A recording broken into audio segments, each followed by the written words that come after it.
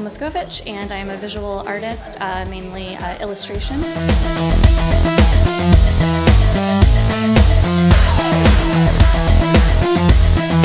I started drawing when I was really young, and I actually started doing theater in college and afterwards, but then kind of drawing overtook my time, so I started doing that more, and kind of found myself in between the love of storytelling and kind of fine art, but I wasn't like quite a fine artist, so illustration was like a good medium in between those two things, storytelling and fine art.